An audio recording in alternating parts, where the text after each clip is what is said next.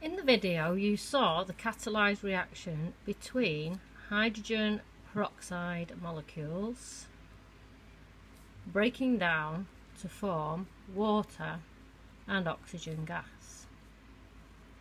Now there's absolutely no way that hydrogen peroxide would break down spontaneously to form that much oxygen and water under normal conditions. So you saw that I threw in a catalyst being iodide ions.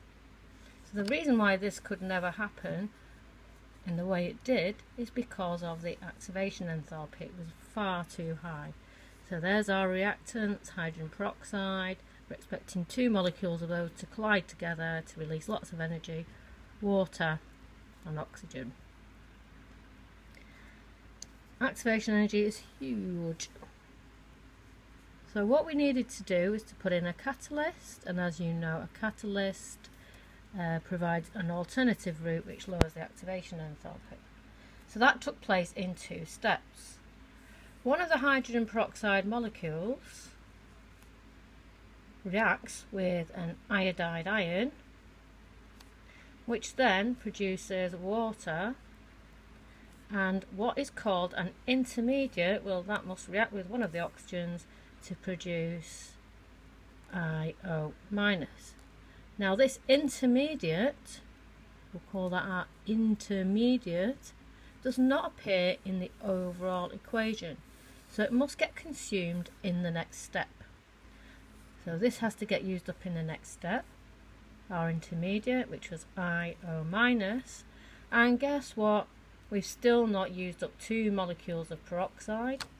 So another molecule of hydrogen peroxide now must react with the intermediate to make more water and oxygen gas.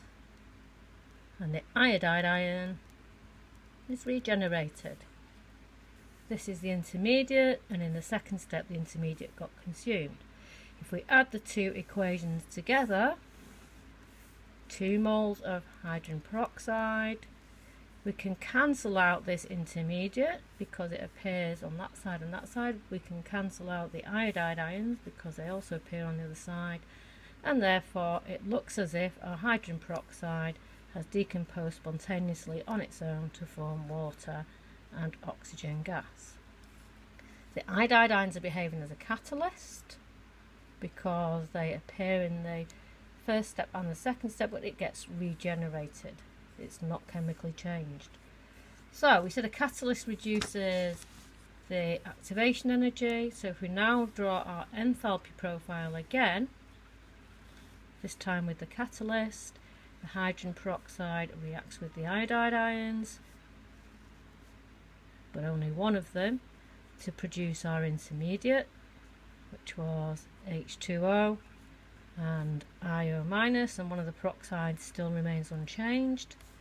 This then reacts with the IO minus to produce our H2O plus oxygen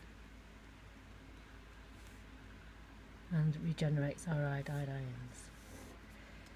So you can see that the activation enthalpy has been lowered and it takes place in two steps.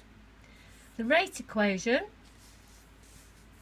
therefore is dependent on the concentration of iodide ions, because without the iodide ions, no matter how concentrated our peroxide was, didn't matter.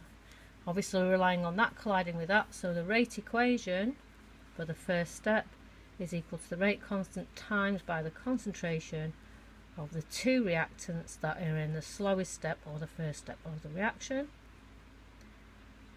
There's our rate equation. There is one iodide ion, so the rate equation contains one iodide ion to the power 1, one peroxide molecule 1. We say that the molecularity